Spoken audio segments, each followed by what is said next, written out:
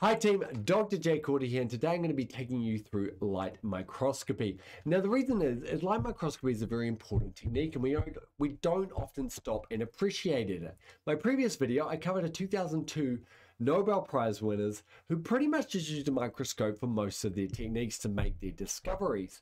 And so I think we often use it without underappreciating it, and I know I do, because I'm going to be straight with you. I said, hey, I don't know how a phase contrast microscope works. I'm going to make a video about it, so then I have to learn it. And then I will share what I have learned with the world. And I've used phase contrast microscopes every week of my research career for 12 years and loved them. They're a fantastic microscope. They're only a slight alteration to a regular microscope, so a lot of regular microscopes have the option to just flick on phase contrast. Then, as I began to research how they work, I realized it is incredibly complicated how a phase contrast microscope worked. How to implement it is flick and flick. It takes 2 seconds. But how it physically works, it's so complicated. But I gave it a go. So here we go. Light microscopes, and in particular, phase contrast microscopes. I got this guy here just to show you how simple a regular light microscope is. It's just a tube full of magnifying glasses. Nothing fancy. Over here, this is basically that, just with a few extra options, okay? So let's jump into light microscopy. Now, before I want to jump into that, I want to jump into magnifying glasses. Now, just so we can understand how a lens works. Now, the actual physical reality of this is incredibly complicated. In fact, I bet you it's quantum physics-y kind of complicated, right? So what I'm going to give you is heuristics. Now, heuristics, we use heuristics all the time, day to day. It's sort of like a simple bunch of rules that work most of the time. It's a good way to understand it, even though it may not be incredibly accurate, right? You know, it's hard to think of examples, but we use heuristics every single day, and so it's just a great strategy to manage very complicated topics, is to just try and think of it in a simple way that is useful, and that is a heuristic. So I'm going to tell you everything I'm about to say is a heuristic around about how microscopy and magnifying glasses and lenses and phase contrast works. So let's go through the first heuristic, right? So here we have a person standing here. Light is going to leave the top of this person's head, go into the eye. Let's ignore the lenses of the eyes. That complicates things. And light is going to go from the toe down here into the eye and be detected. And this is going to generate an angle. We can draw these lights as lines, and here we have this angle. This angle dictates the apparent size of the image, right? The person to us will appear 6 foot tall because of this angle here. If we put a C. elegans nematode over here, and we go from the head of the C. elegans and the tail of the C. elegans, we can see that this angle of entry of light into our eyes is very tiny. Remember, this is just a heuristic, so that tells us the size of that C. elegans. So what do lenses do? Well, lenses use the property of light interacting with the surface of glass and air to bend light. So here we have a lens here, it's convex on both sides. This is a typical lens. And now, my animations are appearing in the wrong order. The light remember, is going in all directions, right? So there is light going up. This light will hit the angles of each of these lenses and bounce back down and enter the eye. And now you can see that the angle of the light, this headlight goes up and then down again. It gets bent by the lens down. Normally this would miss the eye and we wouldn't see it, right? We would only see the light that comes dead straight, and that would create that tiny angle. But now we're seeing the light that's bouncing off and going and scattering way out and then coming back in again. And so now the angle of entry into the light is now big. It's in fact bigger than a human, right? And we can do this cute little thing where we can draw these lines out to generate the perceived image. So this would be the perceived size of the C. elegans through this lens. Now there's lots of formulas about where you should put that Like if you move that across over here, if you move that across over here, it would appear smaller. There's lots of formulas to the lengths of these lines when you're generating the perceived image. But this is basically the principle of how magnifying glasses and how lenses work. And microscopes can just be seen as stacks of lenses to maximize magnification, right?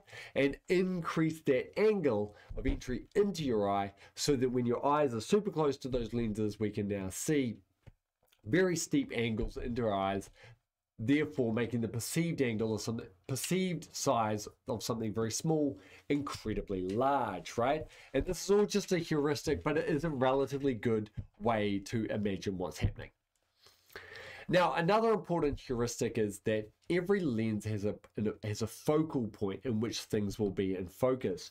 So if we move our eye too close, suddenly the lines aren't meeting at a point, and so they will be out of focus. Again, this is just a heuristic. It's just a simple way to understand this. Now, I think we kind of all understand that, especially if you had my childhood of burning stuff with magnifying glasses and the sun. You understand that each lens has that perfect length away from something in which all the light from very far out is now focused into a single point. And you can imagine that the perceived angle of the sunlight here is going to be really steep here, and so it is magnifying the sun. Okay, so those are some key heuristics going on here. Now there's a few more heuristics. So light isn't actually a line, it is a wave, and the wavelength dictates the color. So red is a large wavelength and other colors are small wavelengths, and that means their wavelength means that they interact with certain things differently, and that is how we perceive color. Right.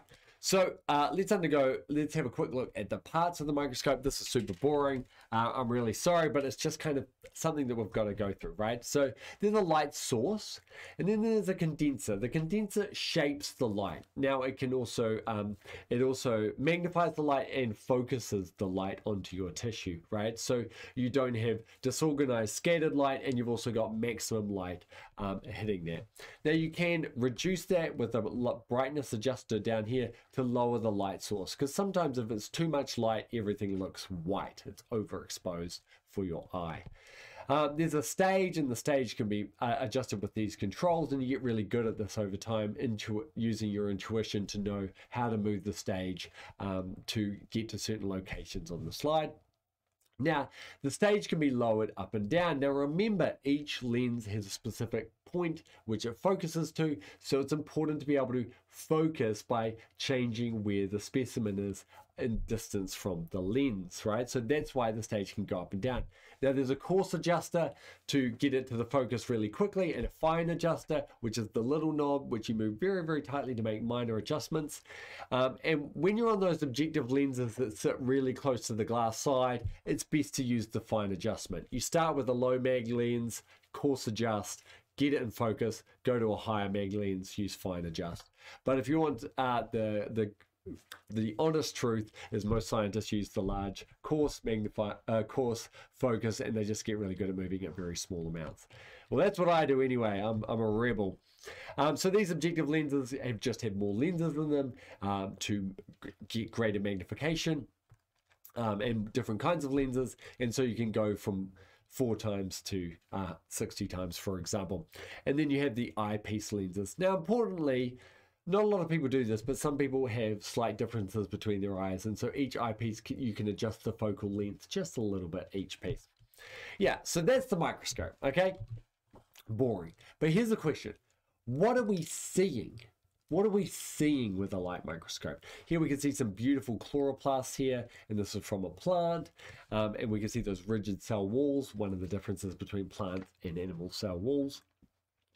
What are we seeing? So we're seeing green, and we're seeing green because the other colors are being absorbed. And so green is the only light that isn't being absorbed by the chloroplast, and so that is what we see. The other wavelengths are now gone. But there's a problem. Most cells don't contain pigments like chloroplasts, don't contain anything that absorbs a lot of light. In fact, mostly it absorbs almost no light. So if we have a look at this cell, this is a cell under the microscope, we can barely see anything there, right? It's all washed out. And that's because phospholipid membranes, even DNA, mitochondria, these things aren't good at absorbing any wavelength of light. So we don't see any colors and we don't see any darkness, which is a lack of light. So how did we get these beautiful images here? These are some neurons here grown in culture. These are some yeast cells budding, and they look beautiful. And so how do we get those images if the materials aren't absorbing a lot of light? And the answer is phase contrast microscopy. This is what we look at living cells under the microscope with. Now, this involves some high level physics. So I'm going to have to, not high level, okay, moderate level, okay, low level physics, but I'm a biologist. So for me, this is blowing my mind, right? Okay, so it's about understanding waves, right? So there are two waves can interact in different ways. They can either be constructive or destructive or somewhere in between. So here we can actually see two waves coming together, and at one point they end up in constructive interference, i.e. the two waves are constructing on top of each other, building a construction, or adding to each other. And so they make an even bigger wave which tosses this bodyboarder miles in the air. That'll teach him for not being a surfer. Okay, so let's have a look at that a bit closer together. So here we have two waves. If we were to get these waves to interact with each other, because they're in sync together, they would add to each other, and that's constructive interference. It's weird that they have the term interference. I agree, but it's constructive interference. I suppose it's changing the wave. It's interfering with the wave in a constructive way, so it makes it bigger. And this happens when the waves are in phase. So they're together, they're waving at the same time. They peak when they peak together and they trough when they trough together. Now this is destructive interference of the waves. Where there's a peak, there is a trough. If we were to add those two together, we get a flat line. This is destructive interference, and it's because they're out of phase. Now you can see that word popping up, phase. That has something to do with how this microscopy works, doesn't it? Yeah, because it's phase contrast microscopy. And it's all to do with this process of constructive interference, which would make something brighter, and destructive interference, which would make something darker because it destroys the light wave, right? So here's a cool thing. You can shift the phase of light.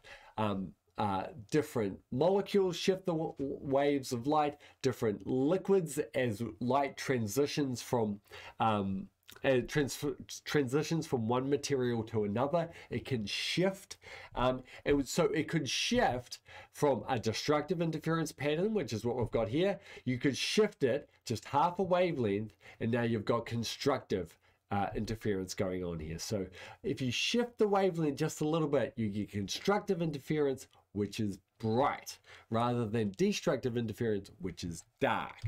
Okay, so let's look at how a normal microscope works, and then we'll look at how a phase contrast microscope works. So here we have the basic setup. The light comes in. Now there's a condenser lens here. It condenses the light in to hit the sample. It hits the sample and goes out to a lens, which then angles it back into the eye. So this angle here tells, essentially manipulates the light, and so this angle is then inferred as a giant cell, right? Because that angle dictates the apparent size of an object, right?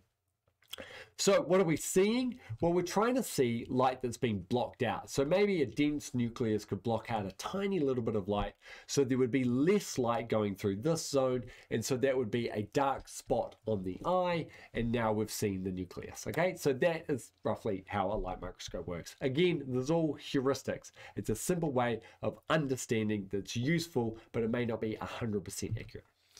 So here we have a phase contrast microscope. Now there's a few differences here. First of all, we have this thing just blocking out most of the light except for these two slots here. Now these two slots, we're actually seeing a cross section is actually a ring. So we've got this thin ring around it, and when you do a cross section through it, it looks like two little arms, but it actually works like two separate beams. But just imagine those two separate beams are now rotating in 360, but it actually makes sense to understand it in a two-dimensional image. And then up here we have something similar with a little gap that lines up with this little gap, but we also have this little semi-transparent plate here called a phase plate. And I'll go into what that does in a second. So the light's going to come up, most of it's going to get blocked, and then it's going to get focused by that lens. I don't have that lens there because I don't want to complicate things, but it gets focused by the lens and it illuminates it. Now I've got it illuminating just a small spot, but remember the cell's going to be absolutely tiny, so it's going to illuminate the whole sample, but I've got it just illuminating one spot so we can see what's happening. Most of the light is just going to go straight through back to these gaps, and then that's going to go up to the lens and back into the eye. So that light is doing relatively normal things. In fact, this light is doing exactly what the outer branch of this light would be doing, right? So it's following the same path as normal light. But some of that light is scattered. Now, over here we've got a shadow. That's blocking or absorbing the light. That's very difficult to do, but it's quite easy to move light angles just a little bit. If you've ever seen a drinking straw going into a glass of water, you'll notice how it moves the light just a little bit. So scattering light and moving light a little bit is easier than, especially when you've got transitions from water to phospholipid, back to water again. Those kinds of things are much easier to do than to fully absorb the light, which is what's required to cast a shadow. So we're going to end up with some scattered light that don't quite hit those perfectly aligned gaps on the other side. And this scattered light is going to go into this magical thing called a phase plate. And it's essentially just a semi-transparent thing. It's a transparent thing that's made out of a compound that shifts the phase of the light. Okay, so it shifts it by half a step. Now I've demonstrated that as a color change, but it wouldn't actually change the color, that's wavelength. It shifted the phase of the light, so it's moved it along a bit. And now it combines together just as it enters the eye.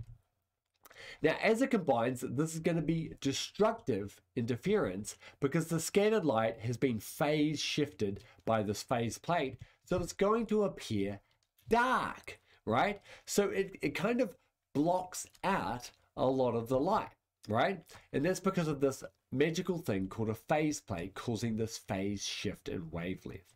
Now, if you think you're there, we're not there yet. There's another step to this to make this whole system work, okay? This thing is called an annulus, and that's because it's a ring. Annual, like the year, like the earth going around the sun, it's a ring. So it's an annulus. It's a little disc of ring that only lets that peripheral light come in at a steep angle. Right, so here's part two that would make this whole system make sense. Certain locations in a cell can also shift the phase, in particular where the membrane interacts with the water, right? So at a very narrow focal plane, a cell has a membrane that interacts with the water, and we've got essentially a surface here, right? We've got phospholipids here, then we've got water on the inside and water on the outside. This zone right here has the molecular properties that are able to shift the phase along a bit. And so what happens is the wavelength, as it goes through the edge of the cell, phase shifts by half a step. So now it's out of phase. So let's see what would happen to that in our setup. So we've got our normal system over here. Light comes up, light crosses over, light hits the eye. But there's the scattered light getting out of phase, causing destructive interference to make it dark, right? So we've got some darkness right there. Now, I'll move the cell across just for the diagram purpose, but remember the cell's going to be absolutely tiny and the whole cell's going to be illuminated simultaneously. But this way we can just look at it piece by piece to see what's going on. So the light comes up, it comes across, it hits that edge of the membrane water interface on the edge of the cell. Now this so the regular light, most of the light's still going to go through and follow the regular path, but the scattered light is now going to be out of phase, because remember this part, this membrane water interface, the molecules around the edge of a cell can put the wavelength out of phase. So now it's out of phase before it hits the phase plate. But now it hits the phase plate, which moves it again by half a wavelength. And now it's in phase, right? So in this example, the scattered light has once remained in phase, and then it went out of phase and caused destructive interference up here. But in this example, it went out of phase, then back into phase, and caused constructive interference. Oh boy, I didn't realize I was going to be explaining this when I got into phase contrast microscopy. Yes! Oh boy, it's some intense science. It's cool though. Okay, so I'm so glad I now know and understand it, right? So in this example, when it hasn't gone through the edge of the cell, we have destructive interference, it's out of phase, it's going to be dark, right? Because this phase plate has shifted the scattered light. Over here, the scattered light had already been shifted by the cell itself, and so then when it was shifted again, it was shifted back into phase. And so now it's constructive interference, and it's going to appear bright. So, we got there. That is intense. I'm sorry guys, that's 0 to 100 when it comes to science, but I'm so glad I personally know how it works. As long as you understand some of those fundamental principles of phase shifting, I think you hopefully get a good grasp on it. Honestly, I couldn't find a good video on YouTube anywhere about this. I had to do some deep diving to figure this all out. Right, so now let's have a look at some phase contrast images. Here we have some nice round cells. Here we have some like neuron looking like cells, dendritic kind of cells, and some more round cells. And what can you see? You can see where the membrane interacts with the water. You see this very bright ring because of that constructive interference. Super bright. And in the nucleus, you can see it's a bit darker because we've got that destructive interference going on there. And so now we can really see the cells absolutely pop. So whenever we do cell counting, we always use phase contrast microscopy. It's just a fantastic way to view cells really easily under the microscope. Remember, it's ultimately to overcome the problem that cells don't absorb a lot of light, right? Unlike, unlike my cell phone, which absorbs a huge amount of light that hits it because it's black. A cell, not a cell phone, a cell isn't dense enough, it doesn't have enough molecules in there to allow it to interact with the photons coming in, so it cannot cast a shadow. So we overcome that by manipulating the property that the cell seems to be able to shift the phase of light without blocking it. Wow! Whee! That's phase contrast microscopy. I did it! I feel great! I hope you enjoyed that. It's 11 o'clock at night, and I'm signing off. Catch ya.